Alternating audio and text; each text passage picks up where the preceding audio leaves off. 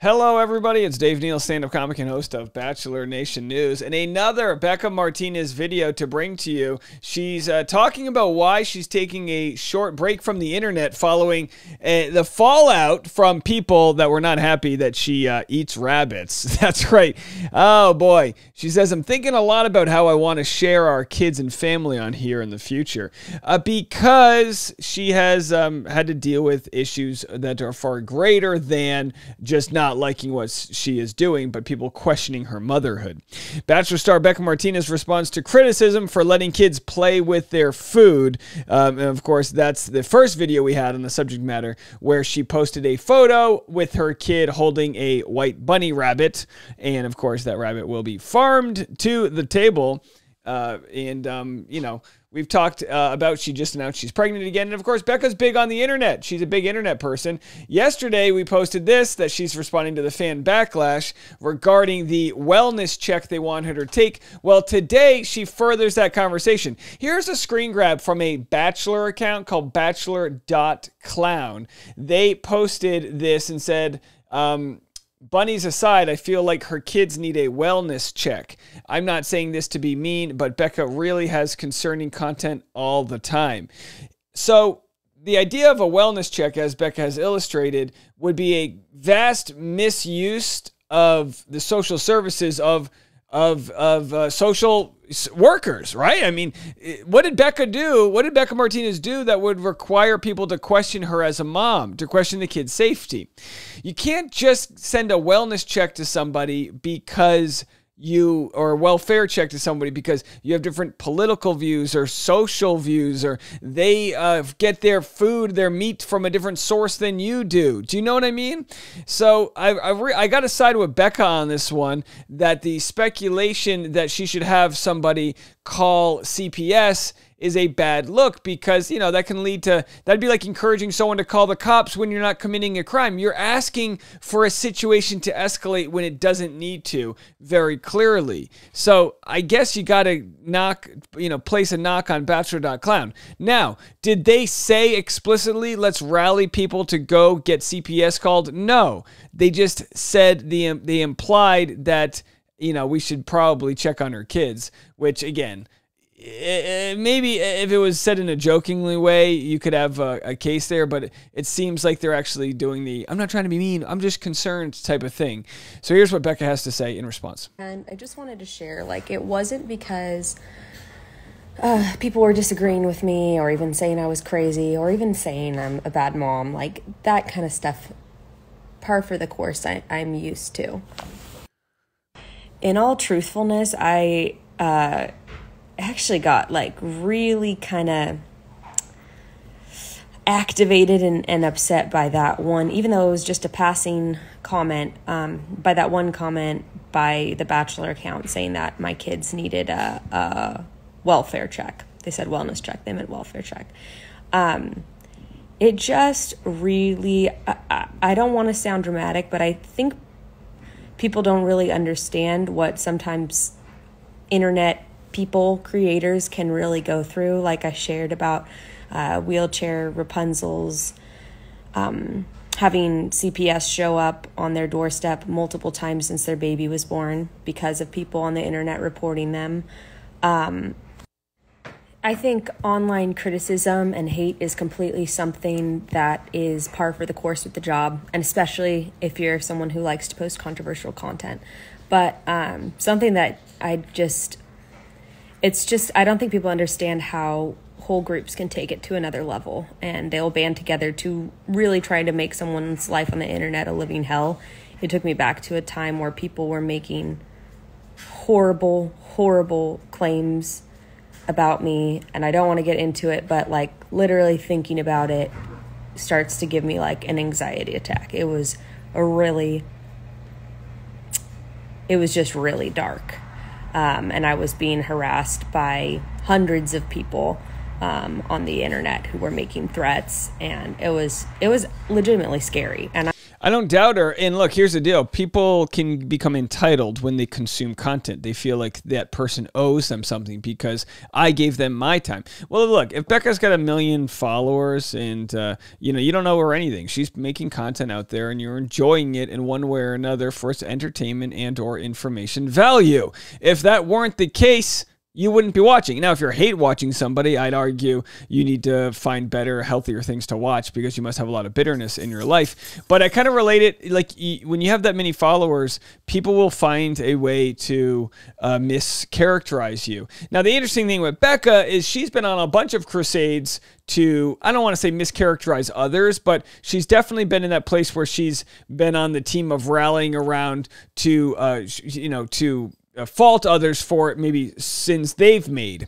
And I think what she's probably realized is that it's a no-win, it's an unwinnable game because everyone's done things that are wrong and we're all trying to learn and grow from them. That's called being a human, a spirit trapped in a human body traveling around the sun. We're all trying to do better than we did yesterday and tomorrow better than today. And that's how we're all trying to have our spiritual evolution. So Bekah's on hers. And again, if she's placing her kids in danger, if she's not aware that you should buckle your kids up when you're driving and she's got them on the hood of her car, yeah, call CPS. But that ain't the case. So people will abuse these services. I'm pretty tough about that kind of stuff. So here is a video she posted of Brianna Media. And she said, if you think I'm exaggerating, just reading the caption in the comments from other creators kind of shows how real this can be. Brianna Media I've covered a bunch of times on my channel. I'll even pull it up right now. If you just search Dave Neal, Brianna Media, you'll find all of the content I've made. Influencer decides to hire a detective and gets revenge. She didn't dox anyone with their addresses. She basically found all of the people that have lied about her, knowingly or unwillingly, and she's exposed them to say where they live and what their occupation is. And by doing that, by labeling her anonymous accusers, it created a fair playing field. A lot of people don't agree with this, but it would almost be like if Bekah, as a public figure, didn't like Bachelor.clown and found out that that account was named Rebecca Thompson and she lived in Albuquerque and she's a therapist, then you would want to hold Bachelor Clown to a status as a therapist and say, hey, you do better. But when we're anonymous, not saying that account is, I don't know who it is, but when we're anonymous, we really can get away mischaracterizing, slandering, and all that. But in this epic 38-minute video, Brianna Media calls out all of her haters that have spent years taking her to the brink of suicide, where she felt self-harm was the only answer, and she decided she wasn't going to take it any longer. Very powerful thing going on out there. So then Bekah posted this. Also, the thing about the internet is that you can pick out the 4 to 5 least flattering things someone has said or done over the course of years, maybe even embellish a little, and compile a summary of any person that makes them sound horrific. I remember reading one report of me that said I neglect our animals and force our children to endlessly travel places without naps or any breaks, among many other much worse claims. People who didn't actually follow me were like, wow, this person sounds like an awful human. And it was something that was circulating to the point that irk friends were sending it to me. Anyway, I just wanted to share that because that's like a very real aspect of being on the internet that can be, honestly, and I don't use this word lightly, like a little psychologically traumatizing. And so I've just had a lot of those feelings from past experiences bubble up, just from that thing of the person making the comment about my kids needing a welfare check. So anyway, I've just been kind of meditating on my online presence over the last couple days, and I'm going to take a few more days off. I just wanted to get on and post this and kind of share what I'm experiencing. And yeah, and also I got I always get people sending really nice messages, so I always appreciate that too. All right, so she got nice messages too, but it's kind of like the straw that broke the camel's back here, right? So maybe Bachelor.clown didn't make the most heinous post saying I feel like her kids need a wellness check, but the implications to that could be very dangerous, being that it's traumatizing for the kids. Or what if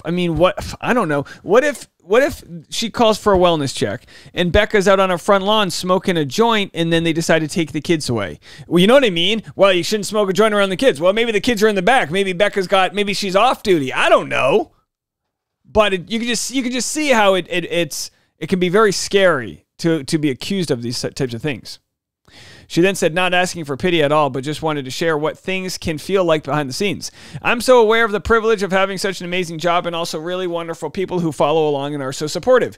So she has to post this aspect to say, well, I am grateful. Bekah, you can be grateful, and people shouldn't have the right to accuse you of being things that you are not and accuse you of needing your kids to have a wellness check when, in fact, you have done nothing that warrants that. So if we're going to, I like to think our channel, if anything, is just here to calm the fires down. I'm not trying to get anybody canceled. I'm not trying to expose people for being subpar this or that. I think everybody's trying their best, okay? But I also think Bekah's learned a lot. I mean, look, you can look at the way she used to, I always remember the fight she had with Leo. You remember Leo Dottavio, whom I do know, and she kind of made him out to be a real shitty person. And maybe you think Leo is, but chances are he's trying to do right. Call his mom, give her a Mother's Day gift, trying to be a good guy. Chances are he's trying his best, and it might look differently than you or somebody else is. And I'm sure Bekah would probably reevaluate the way she dealt with that conversation since now she's been on the receiving end. Does that make sense? So someone had commented on her story and said, your feelings on this are totally valid, but in acknowledging that you post controversial topics, you have to acknowledge that you're inviting these horrible people and bullies to target you in ways that are often uncalled for. You got to protect yourself and pick your battles. Despite enjoying starting divisive but interesting conversations might not be worth it. Bekah's response was, yeah, although I can truly say from watching other creators, even the most neutral creators have people that come for them with 10 times the viciousness. You truly can't win, so I'm just going to keep doing me and also working on my impulsive tendencies to really think about how I'm inciting reactions. Really, truly, it wasn't about people getting mad about the rabbit post. I totally asked for the range of wild responses and the way I brought up the topic. Just a welfare check comment really caught me off guard and brought up a lot of old stuff. I'm thinking a lot about how I want to share our kids and family on here in the future. Totally my responsibility to be an adult and accept that people are going to get upset when I impulsively post jarring content, and also other adults have the responsibility to not turn into insane, harassing stalkers when they don't like a stranger on the internet. Yeah, folks, just unfollow and move on with your life. Let me know what you guys think. In our case, hit the subscribe button, and don't forget to join the Patreon, patreon.com/Dave Neal. I'll be live at 10 a.m. this morning for some content. Plus, as always, we've got the podcast today, baby. Katie Thurston joined me for an interview. She mentions brand new things you've never heard from her about growing up, what it was like, where she comes from to where she is today. You're going to love this conversation. That is available today exclusively at bachelorrushhour.com.